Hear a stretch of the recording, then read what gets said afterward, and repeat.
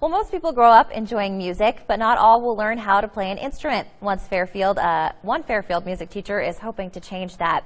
As part of our One Class at a Time Awards, KRTV and First Interstate Bank employee Diane Bodnar presented Fairfield Public School music teacher Benjamin Watson a check for $250 to buy instrument repair tools and new instruments for his classroom. Watson says they've been expanding the music program to offer world music and acoustic classes. They have instruments like the accordion, the ukulele, guitar, and more. Watson says that it's good to have school and music, but having music, good to have music in school, but having music in the home is even more important. But there are some students that will never be involved with music if it is through a band with a trumpet and a trombone, or through a choir. So why not create an acoustic program, which is what we're doing, or a world music program, which is what we're doing. And kids are loving it. We have more kids taking instruments home to practice than I've ever seen.